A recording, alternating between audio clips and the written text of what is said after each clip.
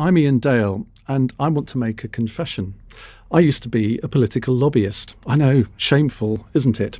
I ran a political consultancy from 1990 to 1996, and I also worked as an in-house lobbyist for the Ports Industry Trade Association for a couple of years. So I know a bit about how the world of lobbying works, and bear in mind, this was quite a long time ago. And there is now a regulatory code for lobbyists, particularly political consultants. They don't like to be called lobbyists anymore, they're public affairs consultants. And we've all known that there are occasions when lobbyists overstep the mark. They use their influence in a malign way. There is actually nothing wrong with political lobbying. If you think about it, if you want to persuade the government or even a local council to change a regulation or change the law, there's absolutely nothing wrong with making representations to the council or to the government. Often legislation is improved by those representations. And it doesn't really matter who makes those representations as long as it's honest and transparent.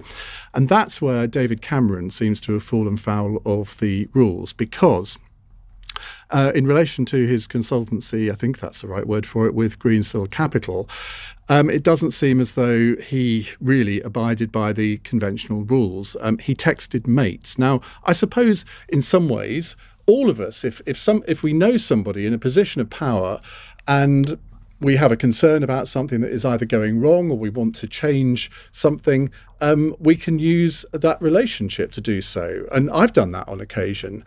But the difference from when I've done it is when it hasn't been anything that would benefit me. I have rung up a cabinet minister on occasion and said, look, this law that you're about to pass, do you understand the consequence that it could mean for this group of people? And they either ignore what I say or they think, oh, maybe I'll look into that. Now, there's nothing wrong with that at all. But when David Cameron as Prime Minister said he thought that lobbying would be the next big scandal, this was in 2010, this was after the MP's expenses scandal, I don't imagine he was thinking, yeah, and it'll involve me. He used the phrase for MP's expenses, sunlight is the best form of disinfectant, i.e. everyone should be transparent about any lobbying that they do. And generally speaking, lobbying is quite transparent in this country. All of the political consultancies have to declare who their clients are. If you want to know which political consultancy works for, I don't know, British Airways or whatever, you can find that out very, very simply just by looking at the parliamentary website or the Trade Association of Professional Political Consultants. I think that's what they're called.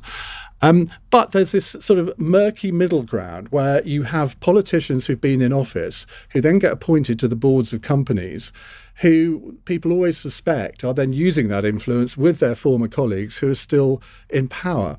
And that is where we are now. But it actually gets worse than that. Because today we have a so-called top civil servant called Bob Crothers, who was in charge of procurement. He was actually working for Greensill Capital at the same time that he was working as a civil servant for the government. Now, I can't understand how that could have happened. Angela Eagle, who I talked to in the News Hour, she similarly couldn't understand how that could have happened.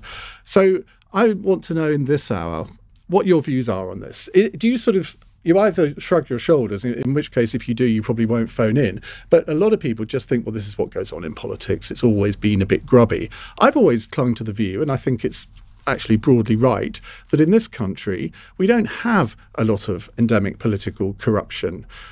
Obviously, there is the exception to that, but compared to many other countries, I think we have a pretty clean political system.